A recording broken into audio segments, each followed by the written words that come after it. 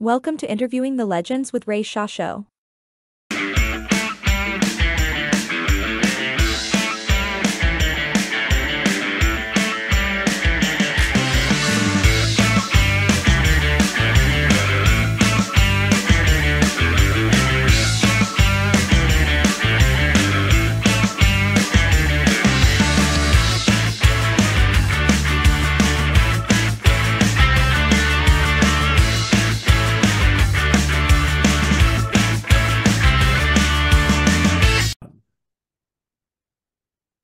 Hello, everyone. Welcome to another edition of Interviewing the Legends. I'm your host, Ray Shasho. 6x6, the progressive power trio comprising of Ian Crichton, Nigel Glockler, and Robert Berry, recently announced the release of their sophomore album, Beyond Shadowland, on InsideOutMusic. April 26, 2024 is the release date. The band reconvened in Berry's own Soundtek Studios in the San Francisco Bay Area in 2023 to bend, shape, hammer, and caress their diverse musical talents into 11 impressive new tracks. This album, they continued to find and build upon their unique melodic space, wielding guitar-driven rock, metal, and prog into a unique and powerful sonic setting. The band's self-titled debut release in 2022, which I love, especially established the trio as a power chord-driven celebration of artistry, passion, and persistence. Prog Magazine said that the record was exciting, often potent, and demands repeated listens, while Classic Rock Magazine called it an inspired opening salvo that bubbles with chemistry. 6x6 is Ian Crichton, best known as one of the founding members of Saga. Alongside his brother Jim, Saga went on to sell roughly 10 million albums worldwide and continues to perform around the world. Nigel Glockler, best known as the drummer for British metal band Saxon. His powerhouse drumming is the engine that drives 6x6's songs forwards relentlessly. And of course, Mr. Robert Berry moved to the UK to work with guitarist Steve Howe of Yes fame, along with drummer Nigel Glockler, to revitalize the GTR brand. When GTR stalled, Robert partnered with British rock legends Keith Emerson and Carl Palmer to form Three. With Emerson and Palmer, Robert achieved a top 10 charting single and toured the USA. Robert's melodic sensibilities complement Ian's extraordinary guitar and Nigel's signature drumming perfectly. Love this band. Please welcome musician, singer, songwriter, producer, engineer, Robert Berry to Interviewing the Legends. Hello again, Robert. Raymond, I'm sorry. I'm not that Robert Berry. You've got the wrong guy. Nice introduction, but it's not. Oh, you're that other guy. That's right. You're right. Yeah, I'm the comedian. You're the comedian. I had a comedian get a hold of me. Said, "Hey, I want to cross-pollinate our promotion and stuff." His name's Robert Berry. He said, "Hey, it doesn't work for me." That's funny. Good to see you. Did somebody win a lot of money at the casino when you named this band? Because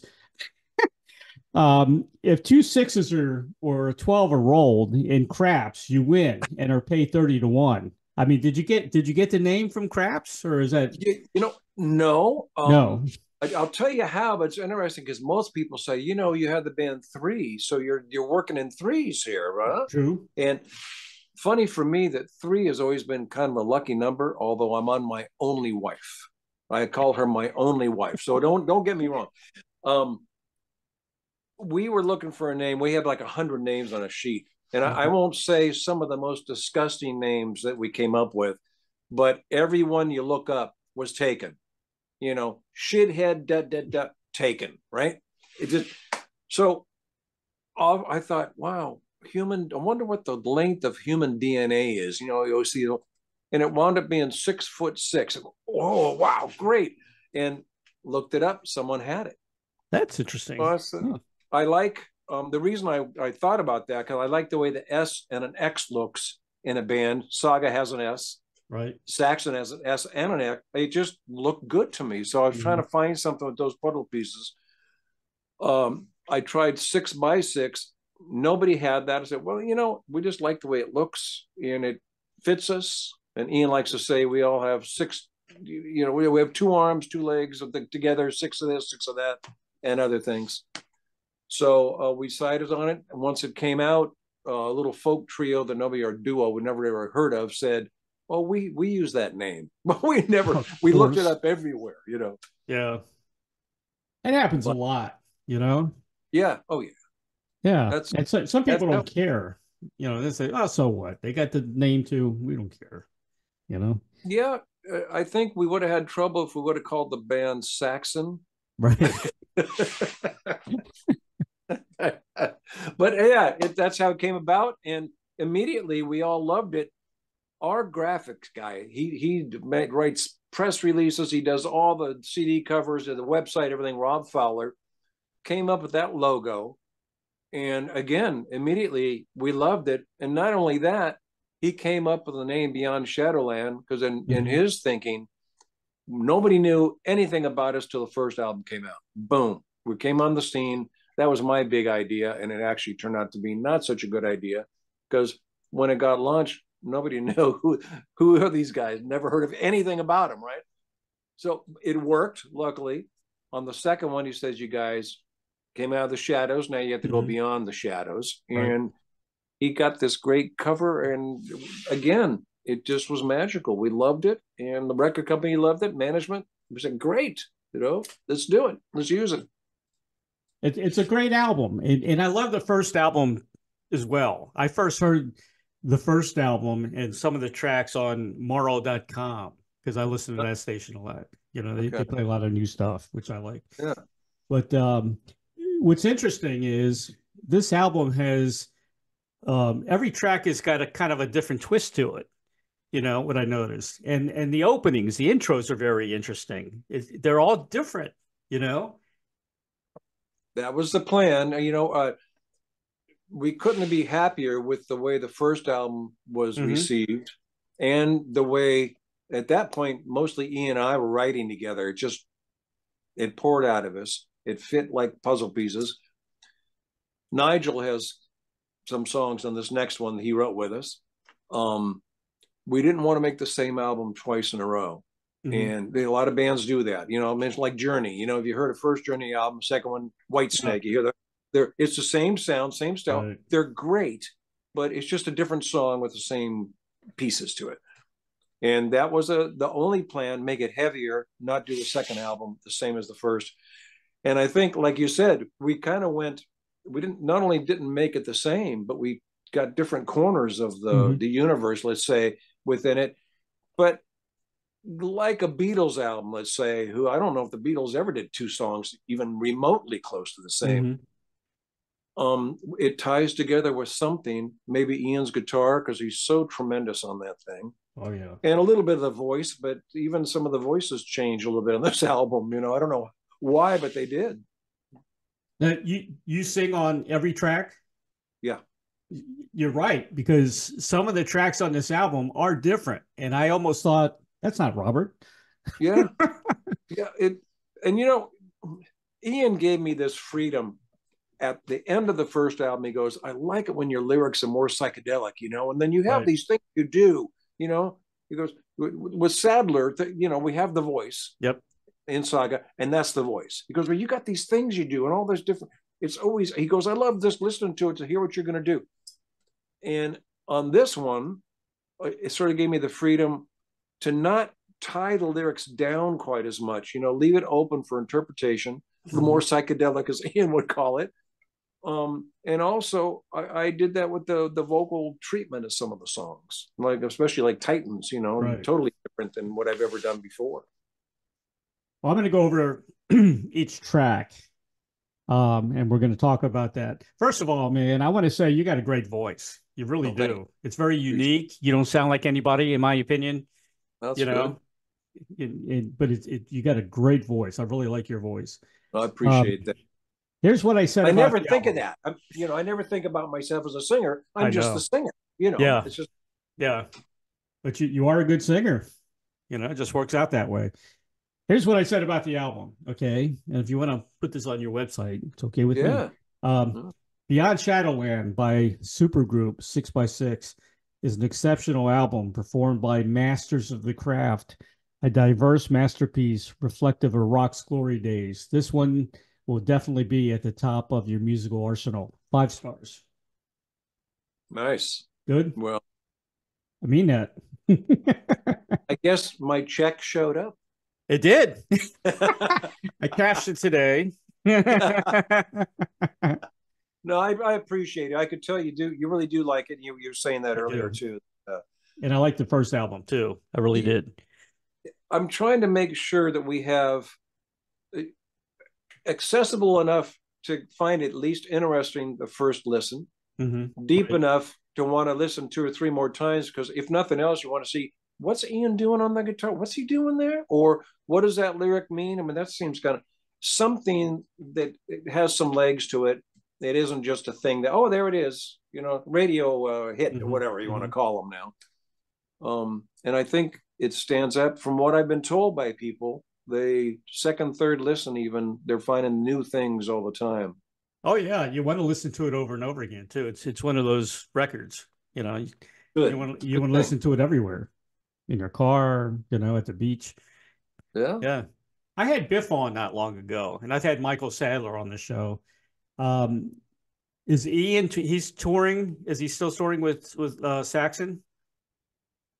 Because they're playing with Uriah Heep now. Nigel. Yeah. Nigel, it's the 2 Spinal Tap names that get everybody messed up. The Ian and Nigel. Yeah, he's on a stadium tour right now. We're not going out to September, October. So, good. We sort of stated things, and you don't leave your history behind. It's people want to hear it.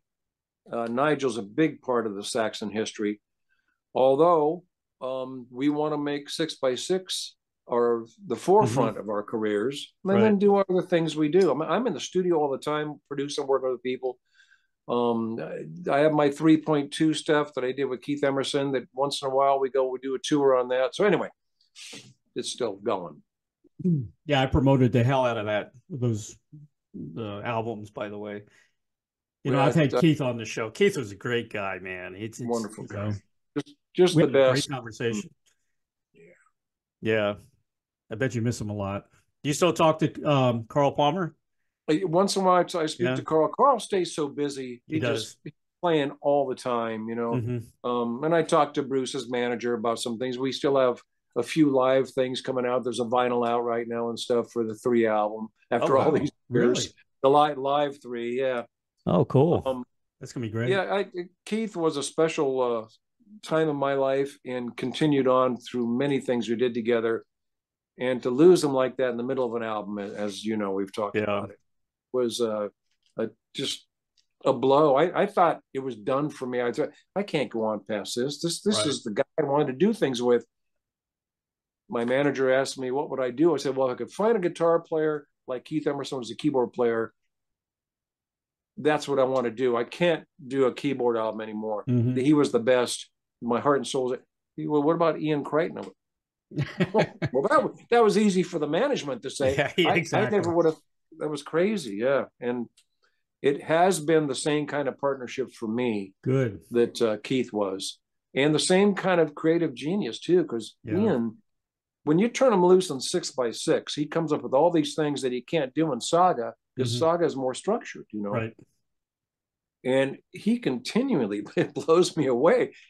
How does he not only do what he's doing, but think of these things that he does? It's crazy, You guys really mesh well together, man. You really do. I think so. I hope. I'm glad you say that, because I sure think so. Yep. All right. Some of the tracks, Wren, which is about a bird, right? The name of a bird. You said it was cherishing what you've learned while all the while taking chances, navigating life, and having fun doing it. I like that. That's really cool. That's a good song too. I love the guitar. That's a good song for radio play, isn't it? We thought it'd be one of the first singles. The record company picked other stuff. And what's interesting is Ian sends me these little guitar parts. Same thing Keith did. Send me little parts. It's my job to glue it all together, make a song out of them. Right. To start with. Then we get together, of course. But at first, I got to put it in some kind of format and write the missing pieces. And by the time I'm done, Wren's not in the lyrics anywhere, but it's got to be called Ren. Ian, we're going to keep that title. He goes, okay, you know, I just did that so you knew what little pieces were. So I know, but it inspired me with the way the lyrics turned out. So those are titles he comes up with when they're not even songs. Wow. Yeah, some of these titles it just blew me away. Yeah. Yeah. Very cool. This is very interesting because this hit home. The Arms of a Word. I've got another book I'm writing right now, and this song is exactly what my book is about. Basically, if I get this right, it's kind of a 1984 newer version of 1984 is what the book's about. But it's journalism went to crap, and this new breed of journalists who admired the Walter Cronkite's of the world, right, coming back, after journalism, with the fake news and AI, well, we hope and everything. We hope it's coming back. Yeah. Well, in my book, they do. But we had the military fighting each other in the United States. We got a corrupt government.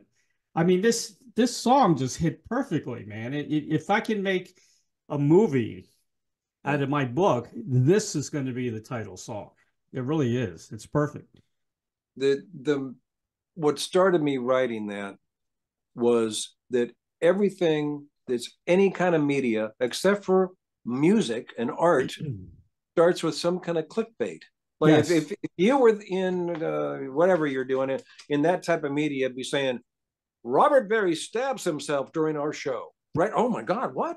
And you'd turn it around to say, yeah, but that stabbing remark he made. But the headline would be stabs himself, right? The clickbait thing, it just drives me nuts. You can't believe anything you hear, read, see, anything anybody says, unlike our kind of media with the music media and some art things where people are trying to spread like goodwill, hey, this is cool, listen to this, or these lyrics mean something. It's always a positive. But that's not what the media has been. And I don't know how to stop it, but the arms of a word, some people say, well, I like that song, The Arms of the Word. I said, no, it's not because that sounds religious, right? Right. Arms of the Word, the Bible, it's not that. It's the words you speak and the words that are printed and things, we need to care about that more because it leads us the wrong way. And then most of these places stay deep in the mud, trying to keep you there with the clickbait and the bad stuff and never any good stuff. Yeah. So, in my book, there's a botched nuke attack on American soil. Actually, the good guys took over Area 51. Yeah, because that was a good base for them, and the bad guys in the government tried to nuke them. And then I noticed your video, the music video. Is that an ICBM in that video? Yeah. Yeah. Yeah. It sort of ties in even more. Yeah. It's amazing. I'm glad you say it was a failed attempt. It was a failed attempt. We stopped them. Man. Very cool. I mean, that it just blew me away when I heard the song, man. It's great. Can't Live Like This. Also a very different sound, very, very cool. But I think the track the band loves the most. Now, how do you pronounce it? Obelix? You see, you're looking at it the right way. Ian sent this to me on a snippet, and I said, well, that's weird, but it's obli, right? It's OBLI. Right. And I say, Ian, is that obli? How do you say it? He goes, obliux. Obliux. No, it's OBLI. Obliux. Where did he get that?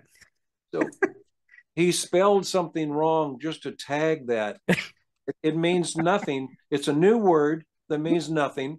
And there's a cartoon or something, Oblix and something else in Canada that he used to watch these little, so he just spelled it wrong by mistake. And I said, we're going to have a song where you say it differently than me. Nobody's going to be able to pronounce it.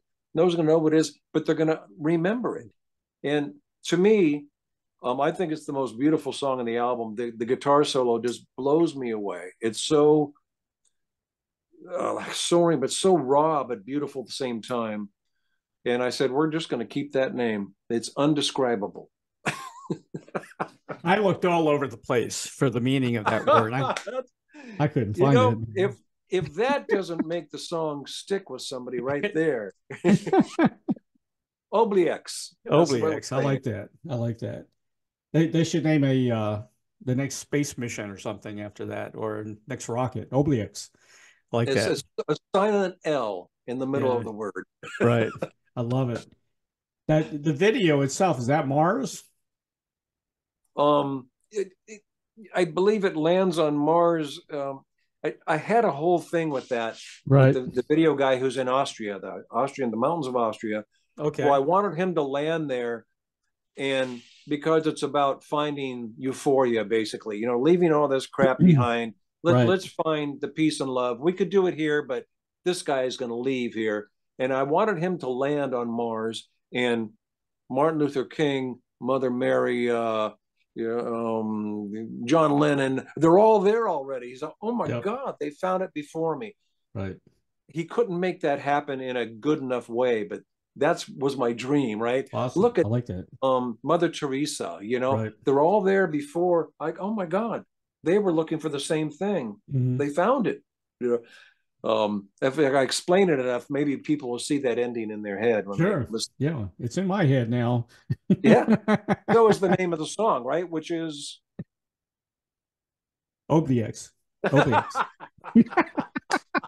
Obliex. You really have to think. Oh, that's funny. I love it. It's tough. I like it though. It's very addicting, the song. You know, I think I played it like 4 or 5 times. I couldn't stop. Well, and it goes on for a ways. It's not a standard format. It's got 4 verses. It kind of goes on and has a little middle. It is what it is, and it just came out that way. It wasn't a struggle, that song. It just came out. It was like, it just came out. Yeah. You know, another powerful tune is Titans. I mean, that is so different. It's such a cool song. You know, I'm going to read the definition of the song, everybody, because I loved it. It's the identification of strong people all around us. They might be the silent warriors waiting to rise up and defend the world, but they are there. They are the inventors, businessmen, school teachers, which I love because my daughter and my son-in-law are both school teachers, and my sister-in-law. They silently lead, influence, and they flourish. They may be the ones that ignore the rules, but one thing is for sure, they will accomplish what they set out to do. I love that. That's a great. Did you come up with that? That's what I'm hoping. I don't want to guide anybody really, because Titans, like Ian says, oh, I didn't think that's Titan. Titans are the warriors. Okay. And of course, Nigel is into like German warfare and biplanes and tanks. So he gets all that from England, you know. And he goes, oh, well, I didn't think of that either. I said, well, I just feel that the real strength in the world isn't the big mouth sort of complaining about everything and saying what they're going to do and not doing it. It's the people that make it work. Yeah, you know, unsung heroes, maybe. Yeah, especially the teachers. My wife's a teacher, second grade teacher. I got to tell you, she's been doing it 25 years. Mm-hmm. When they come back from 22 years ago, Mrs. Berry, you were the greatest teacher I ever had. There's not a better reward because you affected that life in kind of a silent, strong, Titans way. You know? Amazing. I remember all the names of my teachers in grade school. You know, really? How is that possible? You know, first grade, like, I know all the names. I still remember. I can still picture them in my head. You know? Interesting. Yeah, they don't get the respect they should get, especially now. You know, especially in high school. That's you know, my kids are high school teachers. Oh my God. Yeah. Wow. Yeah.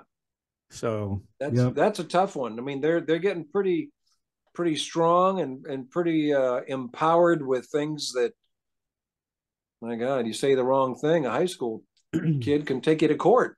I know. They know what to do. I go, what?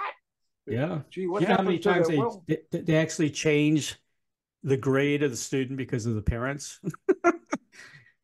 Because they insist, you know. There's some weird stuff going on. Yeah, definitely. You know, there was an excerpt in Titans. It kind of sounded Arabic, which I liked. Yeah. It was really cool. Yeah. It is Arabic, yeah. Yeah. I like that. Very cool. Outside looking in, another cool rocker. I mean, you guys really jam on this album too. you know, There's some great guitar stuff. I tell you, the outside looking in was something that I was thinking about. I think everybody sees us that we know as a little bit different person, because you know what you mean to me, sitting there with your microphone and obviously deep into music. I guess that's you in the background playing that guitar back there. So yeah, I mean, you know, what you mean to me is different than your daughter, let's say, the teacher, your wife, whoever, the guy at the music store that sold you all this equipment. We all see a different you, right? And I sort of wonder sometimes what people really, what they see me as. I have so many different hats I have to wear.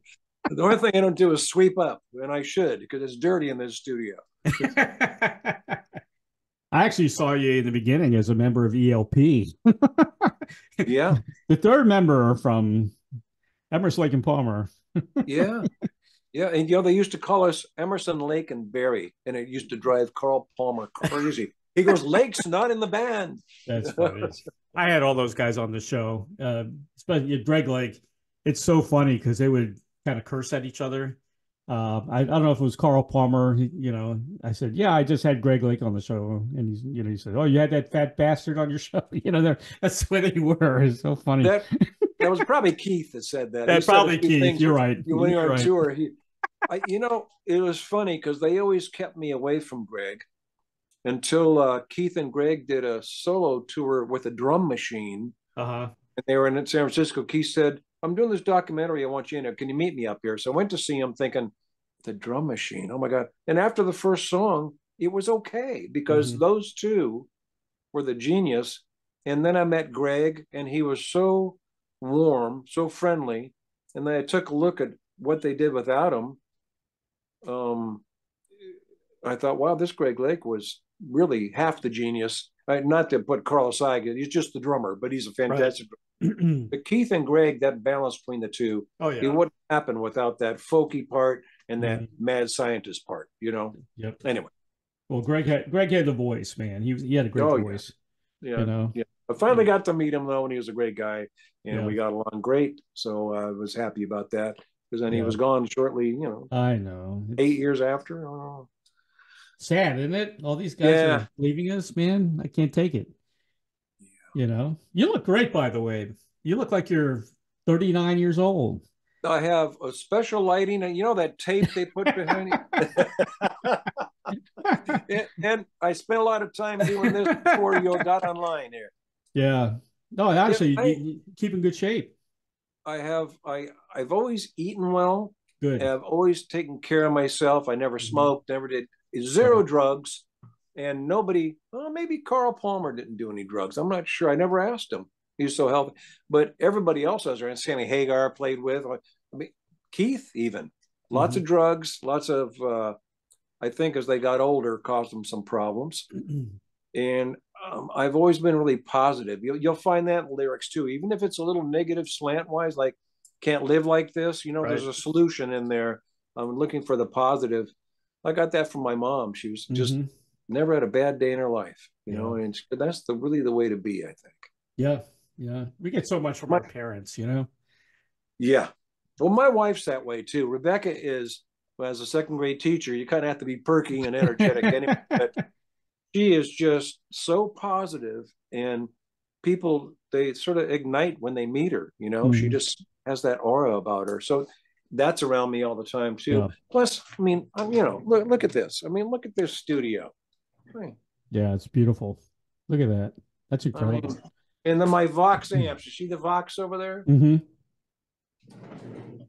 I walk in, and it empowers me. I built the kind of place that I always wanted to have, and I get to do the kind of work I always wanted to do. And luckily, fortunately, people like you get the word out to a wider audience than I can in this little hut here. And I have a charmed life. I don't know what else I can say. My first amplifier was a Vox. Did you build your Vox, or did it already come assembled?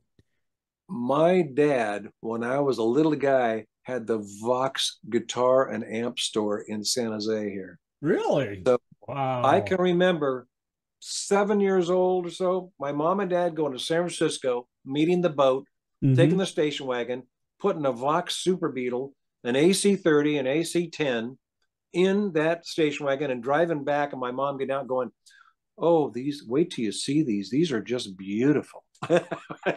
And they brought them out, and wow, look at that. Of course, they were way taller than me. I still have the AC-10, the very first one they imported. Yep. Yeah. Of course, if you don't know, the Beatles use Vox. That's right. And therefore, my dad did very well with his music store. What year was that?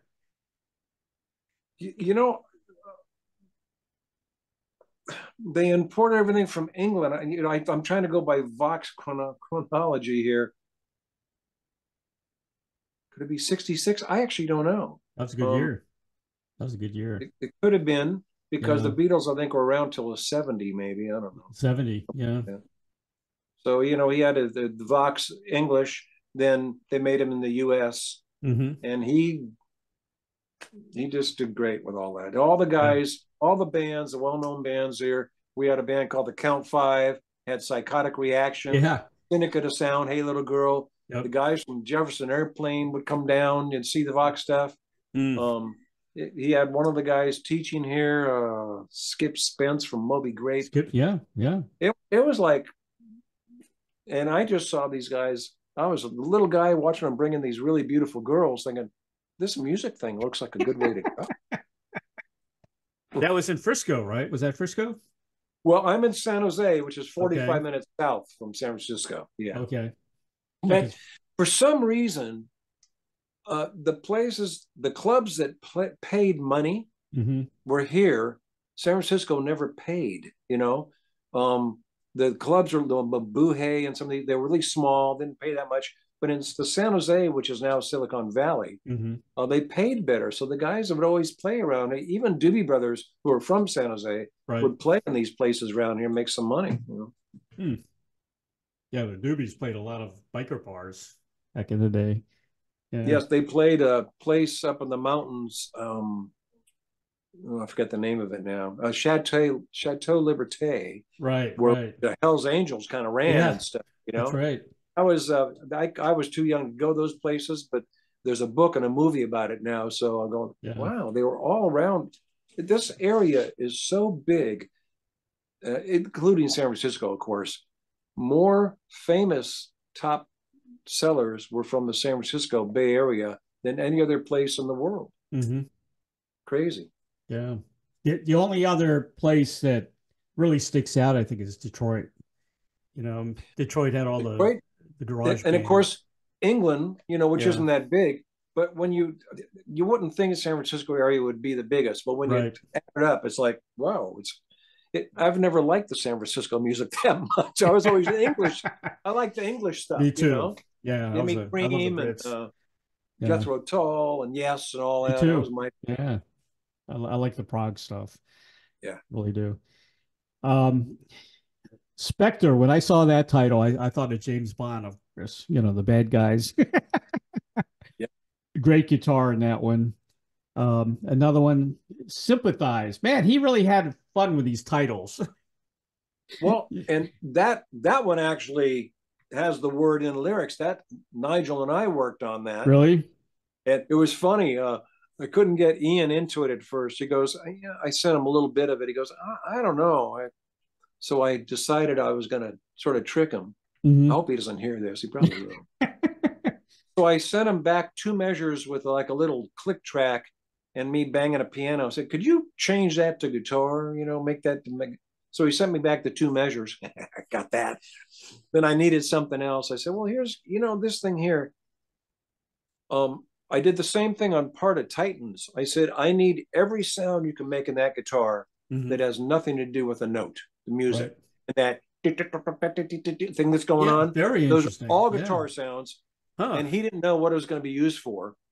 And I put it all together, and every blip and squeak he could think of, he sent me. He's crazy. I go, man, this guy, he's crazy. Yeah, so Sympathize, we sort of put together that way. And when I sent him the whole song with his parts in it and everything, went, hey, that's a good song. It's a great song. I didn't want to say that's the same one I sent you that didn't have your parts that I wanted you to work on and put the parts in. You know? Like I said, every intro is different. It's very different intros. It's like you planned on creating different intros on each track, you know? Or it just happened that way. No, it's part of my vision of, like, when I was with GTR, you know, they have an album with the 2 guitar players that sound like synthesizer to me. And I got in GTR, I said, this needs to have more Steve Howe guitar in it. And that's the direction. With this band, I feel if we don't start with some great Ian Crichton riff, we're not, I don't know, getting the icing on the cake right off the bat, right? Exactly. I don't want to wait for that. I want it to happen and add fire to it. I mean, even in Obliex, the little guitar thing that starts is beautiful. You know, the thing he just played a beautiful part there. It starts with him. It's great. Yeah. It kind of gives the band a kind of a signature sound, you know, which is great. Yeah, yeah. I try not to analyze it too much, because what we do, all 3 of us do it the way we want to do it. That's why we're doing this band. Right. The confines of the other bands, even my 3 thing with the keyboard oriented stuff, there's confines to me in that. I want to do exactly what I want to do with this, and have Ian do it and Nigel do it and see what it creates. Sure. And so far, 2 albums worth, that's what's happened. Yep. Yeah. And you're working on a 3rd one right now? Wow. Yeah, that's why when you said, I don't want to go down all the songs and titles, I should know them, okay, because I've got new stuff, you know. You're already thinking about the new stuff, right? Well, yeah, it's, for me, of course, we're going to be touring, so I have to know them all and be able to sing them all and play them all. But I sort of cleanse the palate of all that when I'm working on something new. Right. And because I do so much in the studio, 5 days a week, I'm in the studio with somebody. If it's not me and the band, I'm with some other musicians. I've learned at night to not remember what I've done that day, or I'll be singing it all night in my head and be awake all night. I just have to purge it. That makes sense. So I don't do that with the album in general, but like the lyrics and the meaning of them. Okay, let me think. Spectre, because again, Spectre, the title gives me no hint. Yeah, exactly. It doesn't. When you go on tour, are you going to be playing the next album, introducing the next album, or is it going to be more of this album? Or both? I think we're going to do the first 2 albums. I have an idea to do little hints, maybe as little bridges between the songs of something on the new album, but I don't think we're going to be ready. We're going out September. We have 3 dates in Germany and Netherlands already. We have Prog here in New Jersey area in September. We're trying to get to Puerto Rico. We've been top 10 for 2 months in Puerto Rico on the radio there. Really? So we think, they wanted us to do a concert. And then we're filling in between, but we don't know what that's going to be quite yet. So I think the first 2 albums are going to be the mainstay of it. Although I told Ian the other day, I'd like to do like at the end of Sympathize, do the riff from Saga. You know, I forget the song. Wind them up, would turn me loose, whatever it's called. A couple of hints. We can pick a big song that has a riff in it of Saxon and tag one of the songs of that. Cool. Just as a little little candy kind of. Yeah, yeah. You know what country is gotten really hot with touring now? Great reception is Chile. Really, huh? Yes. A lot of people are saying great feedback from Chile. Mark Varner did a whole live album from Chile. Yeah. You know, You know, that was unexpected, you know. I know that Nigel was there end of Mm-hmm. last year with Saxon. I'm not sure. Ian's in South America right now playing a few places. Right. So, but only 3 shows. So I'm not sure. I don't know. I'll have to check on that. I Yeah. know that the record company won't service them because as soon as they put out an album there, they bootleg it. And you can't, Really? the Is record that company right? can't make money. So, Huh. That's interesting. yeah. Mm. Good crowd though. Very receptive, you know. Yeah. You got to talk about One Step. I mean, you say it was written about a guy who really let you down. Is that you or is somebody else talking? It was me. It was you. Um, But you were yeah, wrong, right? You say you were wrong about the yeah, everybody is leading a different life, right? And right. sometimes you have to put yourself in their shoes. I thought this guy sort of he just left. He just said, I'm going this way, just Hmm. gone. Well, as I look back for his life, he wasn't going to do what I did with my career and in music or whatever. And these days, my son's a musician. I'm thinking, oh my God, I'd be saying, run, you should change your path, right? You Yeah. cannot make a living in music, unless you have your feet planted in it for the last 30, 40 years. Right. But um, as I look back, it was the right decision for him. Mm-hmm. And it didn't affect me in a bad way because no matter a good outcome or a bad outcome, you still have to move forward. Mm-hmm. Even when things are good, okay, what's going to happen next? Yeah. So, um, yeah, that it's a negative song, but then again, not really. Yeah. Yeah. Yeah. Is this guy an artist today? Is he a musician that is well known Not or no? No. not even in How it do you? whatsoever. Just Yeah. gave it up. Gave it up totally. Wow. Yeah, it was kind of strange with all that he did, and Yeah. How about that? Yeah. no names. No I can't names. say any names because he's a good guy. Yeah. Good. No, we'll keep it that way. Yeah. Well, the final cut on the album on the CD, because there are extended songs on the vinyl. You got Yes. you have a 6x6 orchestra medley. You have an instrumental of Arms of a Word, Honor Yeah. Bridge, and another instrumental of The Mission. And that's on and that's a double vinyl, right? Yeah. Very cool. Yeah. Honor Bridge is something that the band's never heard. I mean, it was pieces that were here Really? that I said, they wanted a couple instrumentals. And I thought, well, why not? Okay. I had an orchestra in Budapest. I orchestrated this road. I majored in music in college, so I know how to do this. But Yep. to have an orchestra here would be so expensive. Hire an orchestra in Budapest to do it. There's a video I think the record company's going to put out on that, which is pretty cool. 30-piece orchestra and this big, it's like John Williams conducting the Star Wars theme, Very nice. But I took these little pieces and glued them together of things we were thinking about using and didn't use. Because it's on the vinyl, Ian doesn't have a record player. Nigel doesn't have a record player. They'll never hear it, right? So I'm waiting for someone to say, hey, man, I made a copy of this for you. Hey, those are things we didn't use, It makes it interesting, I think, for all of us in an odd way. Yeah.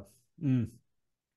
Well, there's a lot more vinyl out there. I mean, Rolling Stone said it actually passed CD sales. That was a bunch of crap.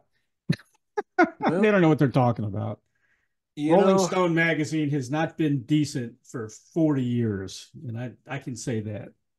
I don't know how they keep getting people to buy it and I don't read it. know. But there's very little music in there, and It's very liberal slanted. And I don't care if it's going to be liberal. You know, I want to see both sides to a story. I don't need to hear one side. You know, I don't need to hear what an idiot somebody is when you know damn well that all politicians are idiots. They're all idiots. All I care about is what they get done. They're going to be an idiot if they can get done. Me too. This border problem, the gasoline problem, see, homelessness. I mean, in California, it's so disgusting. Horrible. It is disgusting. We're probably the 5th largest, but I always say the 7th largest economy in the world, right? Not in the United States, in the world, which means we're probably a bigger economy than Italy, you know, France. And we have all these homeless encampments. And last year we had $42 billion in surplus. This year we're at a deficit. Now, come on.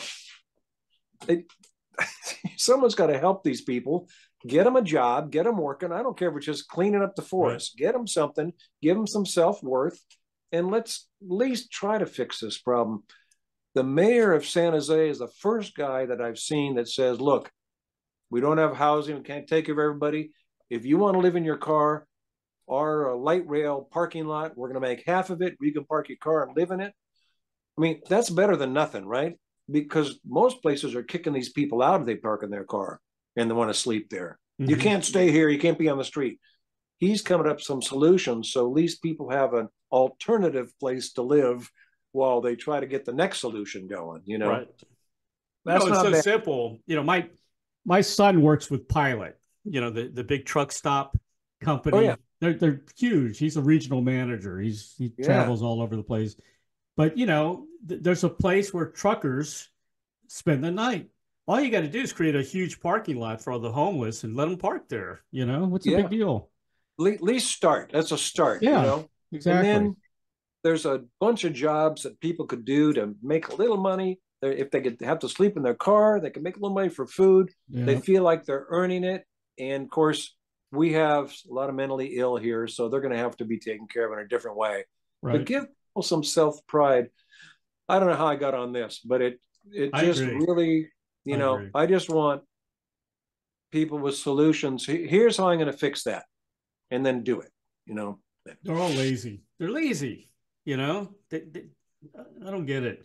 You know, Hollywood, you know, the empty spaces now in Hollywood and Rodeo Drive, there's so many empty stores. It's incredible. You know, they're all for leased. They're all for lease. They all moved out. Yeah, San Francisco has lost some of their biggest people like Macy's or, you know, I mean, things that have been the iconic San Francisco stores. I have a friend that owns hotels and he refinances to get things, you know, to get money for other hotels, all these things he can't get a refi right now because they say we're not interested in investing in anything in San Francisco. Wow. He's been doing this for 30 years, never had a problem, you know. Anyway. Well, I'll make a statement. I love our governor here in Florida because he's very proactive and he gets things done. I think he does. If anybody doesn't agree with me, they can go screw themselves. Well, you know what? And I don't care if I agree with all his policies or not. I don't know all of them, but he gets it done. He does get it done. Yeah, that's the thing. I don't have to agree for you to say this is going to work. You're an idiot, but go ahead, give it a try. Right? Give it a try. Let's see if it works. Do something. Do something. So, yes. Yeah. Do something. Yeah, no, he's done really well, and he's not afraid to get up there and say, that's what I'm doing. I'm not going to apologize to you. He's tackled Disney, you know, he's won a lot of that because they didn't pay their share of, you know, taxes and that kind of thing. And they should, you know. Yeah, they charge enough money.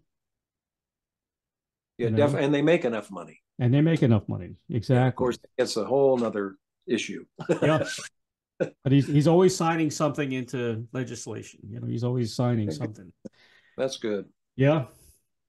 Well, that was an interesting song. The Mission is your final cut. Kind of had a Zeppelin opening in a way. I guess. Yeah, and it's going to be, actually, it's being worked on right now. The third single release out next Tuesday. Good. Another single. Awesome. And again, one of my favorite lyrically, because, you know, life's mission is the mission, right? And Right. But I didn't think it was going to be a single. Record company really likes that song and believes in it. And they think it will launch the album in the right way, because the album comes out just a few days after that single. So good. Yeah. What about the graphic novel? I started one here. This is funny. Few people have said, "Hey, when's the next graphic novel happening?" Said, well, the first one, J.C. Baez called me and said, "Hey, I really like your music. I want to do a graphic novel." And I said, "Well, I got this new thing, 6x6. Let's do one." He goes, "Well, what's the story?" I said, "Well, I have 11 songs. A story? Give me a week." And I rejuggled them, Rubik's Cube, dominoes, and I could write a story with it. This time, I said, "JC, are we going to do a second one?" He goes, "I'm ready. Let's do it." He goes, "What's the story?" I said, "Well, let me think about it." And I was just writing the songs, and it messed me up. I couldn't write the story and the songs at the same time, because then I had these confines. I got this box I got to put things in. And it was really hard, the first couple of songs, to get them out, to think, where's the next one going to go? Where's the story going to lead?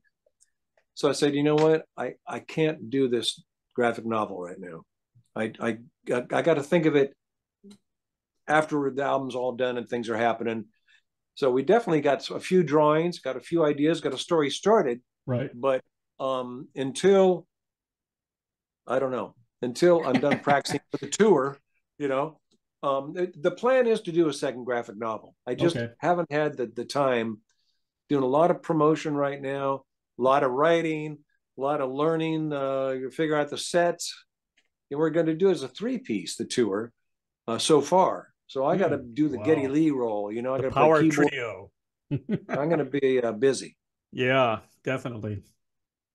What was the last trio? Was Rush the last power trio, I guess? I know Robin Trower for a while.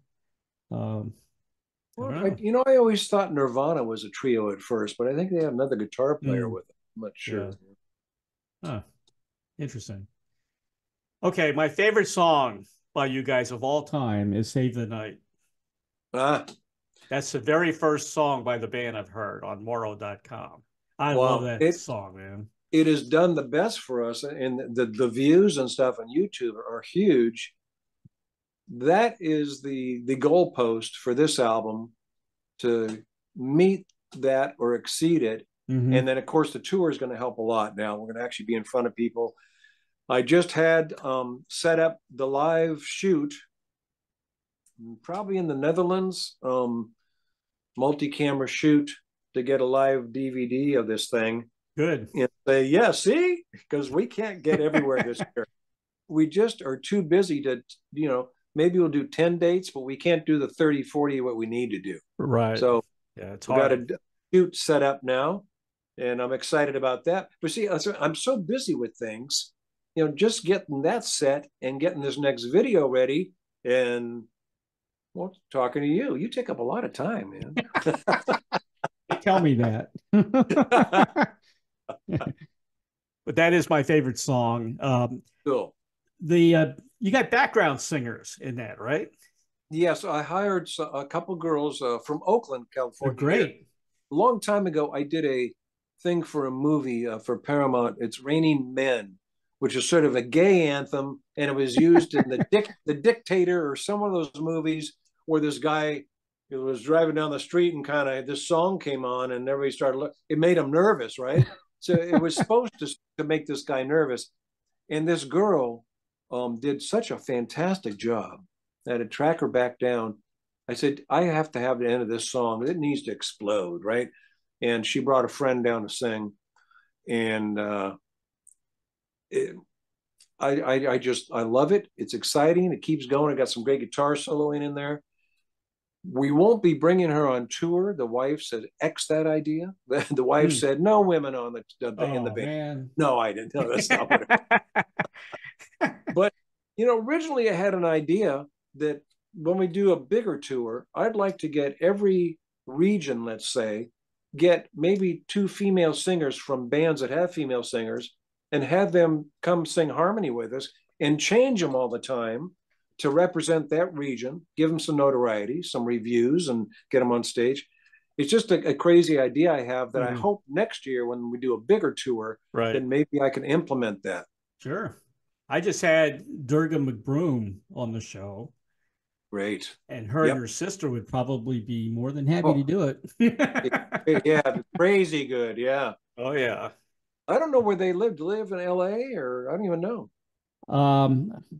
When I talked to her, she was only here temporarily. I think she lives overseas. No? I think it's maybe Germany. Yeah. Oh, okay. I think that, you know. Yeah, no, fantastic. Yeah.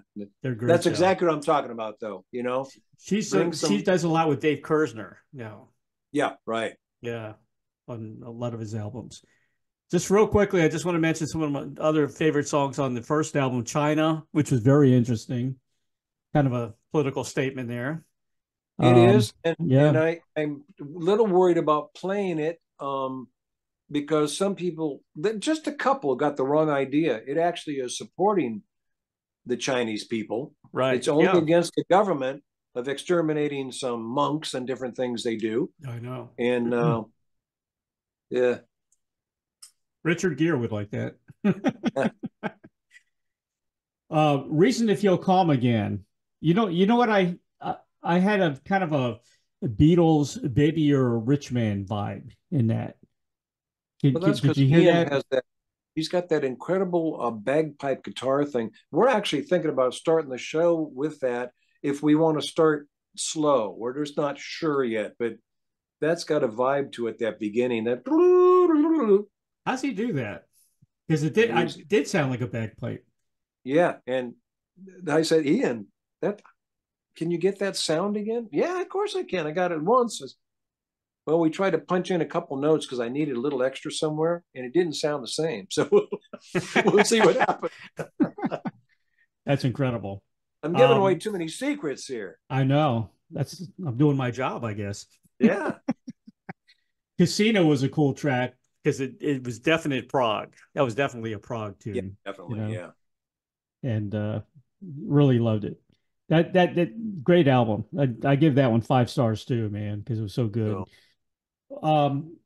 We always talked about December People in the past. Did you do anything with the December People this past Christmas? I've broken that up for now. Oh, did you?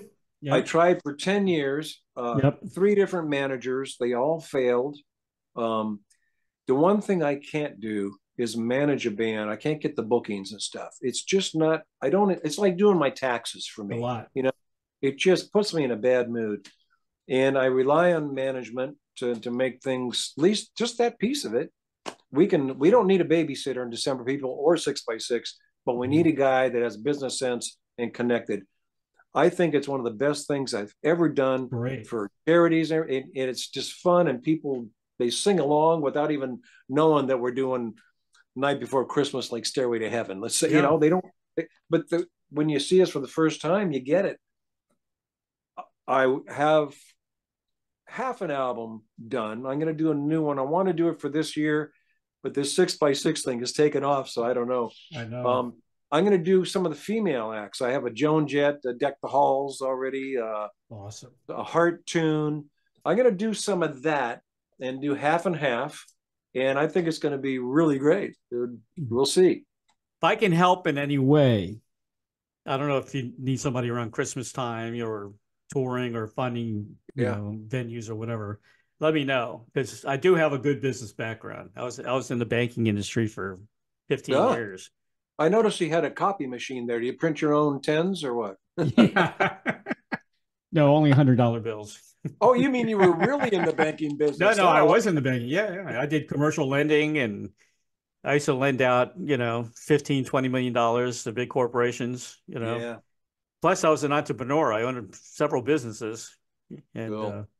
So if I can help in any way, just let me know. Because if the whole thing is that a manager has to have a booking agent sort of as their partner, and that agent can say to a theater, these guys are going to knock you dead for the first time in. After that, every place we played, they want us back. They love it. They really the concert goers are like, wow, when they buy so many CDs from us and merch and stuff. but they have to be able to open that door the first time, and nobody wants to take a chance anymore without a guarantee. Right. So that is a struggle that I can't deal with, and the managers haven't been able to crack. So we'd be out there playing every November and December if we had that guy that could open those doors, you know. And as you know, with the albums, we have lots of material, and so it's really fun, and people respond to it. But well, I know the DC area because I'm originally from DC, Virginia, and Maryland, and I know the Florida markets. Well, I know those two markets. Florida, I mean, at one point I talked to somebody because Florida has all those retirement villages with the biggest and best venues in them of anywhere. And we're doing Zeppelin, Beatles, you know, Santana. They would love me there. They would love me there. You'd think it'd be a shoe-in, right? And I couldn't get an agent to do it. It was sort of heartbreaking, really. I put so much into that I love, and I'll never give it up. But if I'm going to go to battle, you know, with my armor on, it's going to be for 6x6 right now. And maybe December people will just all of a sudden the gates will open. You never know. Sure. You know, a lot of people don't realize when you think of older people and their music, the days of Sinatra and Andy Williams, it's gone. The older people are the Woodstock generation. That's right. You know? That's right. You know, the Beatles are going to be really oldies pretty soon, you know? Look how old they are, man. Yeah, 80 years old. My God. Isn't that crazy? Yeah.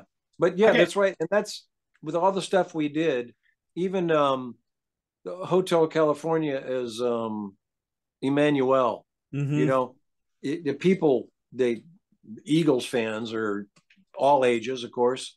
The end of that song, all those Eagles riffs that go on for all those soloing, it started when I did it. It had a Christmas carol for the first two measures and the Eagles riff to end it. And there was like 30 of those for the end. There's a lot of them. And just right there, people go, look, that's part of Jingle Bells. Oh, that's part of Deck the Halls, right? Right. And Gary and Jack Foster had to learn all that. And Gary, who plays in the band Boston, had to play my Inside Out version of the Boston medley.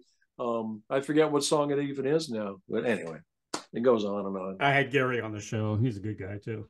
Oh, fantastic. He's the best. Yeah, he is the best. The December people, though, man, it's such a great idea.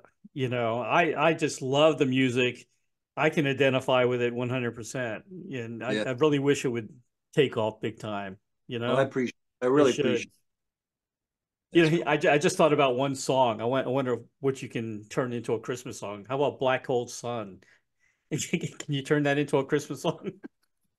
You know, it's funny. I really have to think about it and sit down with it and start turning it inside out because I haven't been able to do a Stone song to my satisfaction. How about everything that? else fits like a glove perfectly. Right. It's like Emmanuel could have been the hit for the Eagles. It fits so perfect, right? Yeah. The Stone stuff I haven't been able to make fit like a glove, and I've tried 5 different songs. Sympathy for the Devil, Honky Tonk Woman. You'd think it'd be easy, right? How about Painted Black? It depends on what song fits the mold. The problem with Christmas songs, they have like 4 lines or 20 lines and a chorus. There's nothing to them. And Santa Claus is coming to town into ZZ Top LaGrange. I know, it's great. There's enough hook for that. I better not cry. There's enough hook in it where it just works, fits like a glove, you know. And Honky Tonk Woman with the riff I thought would work, and there just wasn't enough Christmas Carol that matched it. So even Satisfaction, you would think, you know, would be a good Christmas song. I've tried a lot. Yeah. You know, and a lot of times people say, well, where's your dun dun dun dun dun? And you go, what do you say, up on the rooftop? No, it's not changing the melody of Satisfaction. It's the actual melody of Up on the Rooftop that has to go into Satisfaction. Right. So that's why you can sing it the first time you see us, because it's the song you know. Silent Night, Everybody Wants to Rule the World. Perfect match, right? It was so good. you could sing along with us. You know, Silent Night. You have so much experience now with Christmas music. You should create your own original Christmas song, because if that hits, you're going to be a multimillionaire. Well, each album, each album had one on it. Actually, we had Christmas Calling. I can't remember them all now. I'm in 6x6 mode, you know. But we did. We had three or four of the albums had original songs on one original song. To crack it again, you know, to get those venues to book us and have us play, should have been easy, but it wasn't. Should be easy. I don't know. And you should have a PR person dedicated just to the band, to that music. You know, it's the agents that have the theaters that really have to put their neck on the line and say, I guarantee you will not lose with this December people thing. Right. You're gonna love it, you know, but haven't found that person. I've actually recommended a few venues and set up venues to some artists. I got Porky Lang a gig here in Florida. Yeah. So yeah, I can do it. I know a lot of the bookers, you know, all the PR, the promoters in this area. It takes 10 shows for me to get all the guys together and be able to pay for it and commit. Right. That's true. And we would do 10 on the West Coast. And then we went to Connecticut. We were in New York, BB King's. We did go places, but they're one-offs kind of, you know. And why I couldn't get 30 shows, maybe 40 shows in 2 months. But I said, let's get Trans-Siberian people to book us. We'll take their leftovers. They get hundreds of thousands of dollars. We need 30, you know. It's like it just didn't work. Or how about, I don't know, perform at Disney around Christmas time or Busch Gardens or anything like that, especially in Florida where, you know. It takes the agent, I mean, management for December people I do. Right. But the agent has to book it, you know. Right. The rest of the stuff, I have guys, crew and all that to do all the traveling and all that.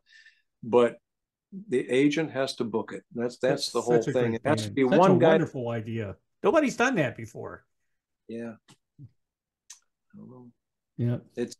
It'll happen. It's hard to get the venues to take a chance. Yeah. It'll happen. What's your track record? How many tickets have you sold here or there? Well, we haven't played on that coast before, so none. Yeah. You know, they just won't take that leap. But I played with Keith Emerson. And, you know. And they say, who? I said, oh, God. First Lincoln Palmer. Oh. I hope not. I hope not. That happens to me all the time. You know, I've interviewed, you know, like Connie Francis, and people go, who? I mean, she was the biggest thing in the 50s, you know? Nobody was bigger than Connie Francis. My parents had a big band. My mom sang in my dad's big band, so I know exactly who. Yeah. You know? I hate that. I hate when I interview somebody big and everybody says, who? Yeah. Here's one question about Greg Kinn. Greg, I think he had a radio show in the DC area as well. The biggest we've ever had radio. You know, the breakup song. Did you play on the breakup song with him on tour or anything? Oh, I've been with him 18 years. Wow, so, I didn't know that. I didn't know it was that long. I wasn't on the recording of that. Right. But the last album, of course, was done here at Soundtek with me, and I co-wrote with him. And we have another album that's all done, but his manager doesn't want it to go out. So, you know. Why? Wants to wait that great moment, I guess. When I had Greg on the show, I asked him about the breakup song because, you know, we had broken up for good just an hour before. And I asked him why he did that. He says he ran out of lyrics that would rhyme. Is that true? Yeah, that was the placeholder. That is so funny. And now people, you know, they say, oh, musician, what do you play? Well, I play Greg Kinn. He goes, Greg Kinn, you know, I'll go, yeah, exactly. They go, oh, yeah. That guy. I know that guy. Yeah, I like Greg. He's a cool guy. Yeah, he's a wonderful guy. Again, just one of the best. He's so much fun, and he's got so much knowledge, and when he'll just pours out of him, you know. Yeah. All right, Robert, here's your final question. And I've asked you this probably 3 times before, but I'm going to do it again. Maybe you've changed. I don't know. Yeah. If you had a Field of Dreams wish, like the movie, to perform, collaborate with anyone from the past or present, who would that be? You've asked me this before. I have. We lost one of them. My number one was Jeff Beck. Yeah. Honestly, Ian Crichton fulfills those Jeff Beckyisms for me that I love on guitar. There's something about it, but Beck was just the best. I think I would do quite well working with Paul McCartney, and that's been a dream of mine that'll never happen. But it may.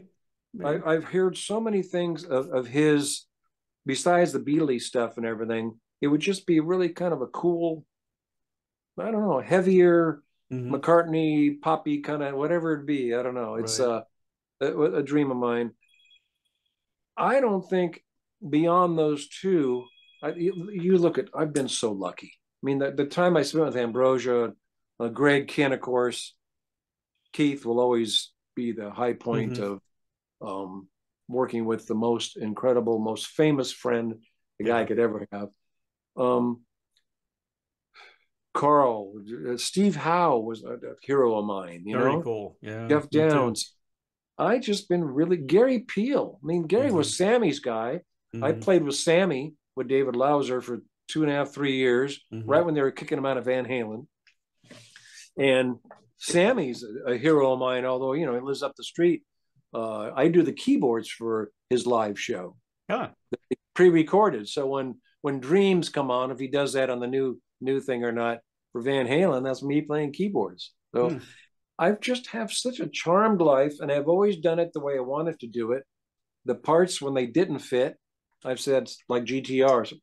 I love working with Steve Howe, but these other guys it's not working for me. I've moved on, and luckily, because I do what I say and say what I do, or whatever that saying is, I've managed the next day, like tomorrow, something's happening, so.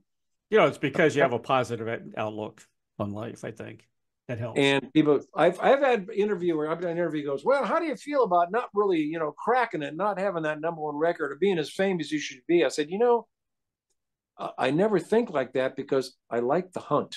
The challenge for me is I've had a top 10 song, great, but that was back then. I'm looking for another one. And if I had 10 top 10 songs, maybe I'd be resting on my laurels. I wouldn't be hungry for it, And I like that hunger. And like with Ian and Nigel, I feel like, man, we're gonna crack this. We gotta push. We gotta do this. Let's try this. And then hopefully it opens up to the success we want. And then, of course, for me, success is always a moving target. So it'll be, what are we going to do now? What can we do tomorrow to make a difference? Give more than you get and try to get somewhere. Sure. It's a great band. I really, really like the band a lot. I can tell, man. I appreciate that, really. Yeah, it's a good band. Very tight band, great musicians. It shows. It shows, man. I want to say special thanks to Roy Avon for arranging this with Royal Avenue Media. Arranging this interview with Robert Berry. Good guy. Gets me a lot of interviews. You can pre-order Beyond Shadowland now by 6x6.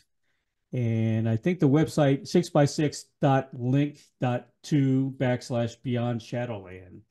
I don't know what that is, but I think that's what I got.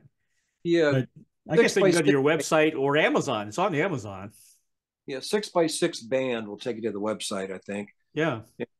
You order on Amazon. It's what's a week away from being out, something like that. I said, can I get a copy before everybody else does? They said, well, okay, where should we mail it? I said, where should you mail it?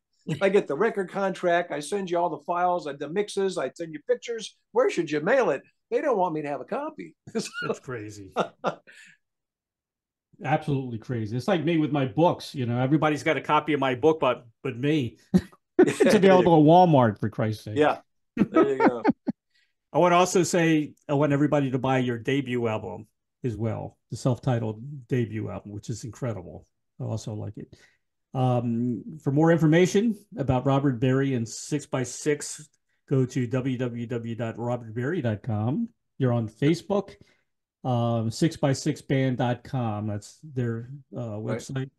They also Facebook, Twitter, and Instagram. Robert, it's been a real pleasure, man. Always love to have you on the show. Well, you're great to talk to. I really said a few things I shouldn't have, which I'm sure going to hang up from this thing and go, I got him. No. You're very tame compared to some of the interviews I've had in the past. Oh, I'm sure, yeah. No, but you're easy to talk to, Raymond. We always have a good time. Oh, yeah. I appreciate that the way you say the things you say about it isn't just patronizing. Let's say, oh, I got him on, so I better be nice. You go deep into it, and I know you play, so it means a lot to me. I appreciate it. I appreciate that. Thanks, man. But best to you, the family, and can't wait to see you guys on tour. Hopefully you'll come to Florida one day, Again, we're looking for a U.S. agent for 6x6. It's not easy to find because the U.S. is sort of flavor of the month. Europe is more of an artist thing, That's true. So trying to find the right guy, the right woman. We'd like to get an opening. I think we should open a tour for somebody. That way we could really plaster ourselves across the U.S. quickly. But anyway, that's part of that juggling act that I'm trying to deal with here. Yeah. How about opening? Well, let's see. Saxon. I don't know. Is Saxon opening up for Uriah Heep or Uriah Heep opening up for Saxon? I don't know. I think they're going to trade off a little bit. Right. It's to cross-pollinate the drummer. That's sort of not what we want to look like. We're not a project. We're a real band. Yeah. And we'd like to stand on our own. And so 6 plays and Nigel's up there. Thank you very much. And he comes back up. Oh, here's Nigel's up there again. And we need to open for Yes or Journey even. I mean, right. Whoever, somebody that is different from us, but the people can accept our music. And we're a little even with Journey, as poppy and everything they are. We have the AOR piece, we have the heavier rock piece, and we have the progressive piece that kind of blends a lot of different things together. And an opening set we could probably do pretty well with almost anybody, I think. You know what band is doing really good? I just covered them here in Florida, and I know most of the guys in the band. Foghat. Oh yeah. Do you think he can play with Foghat? Now like a duo? Oh, yeah.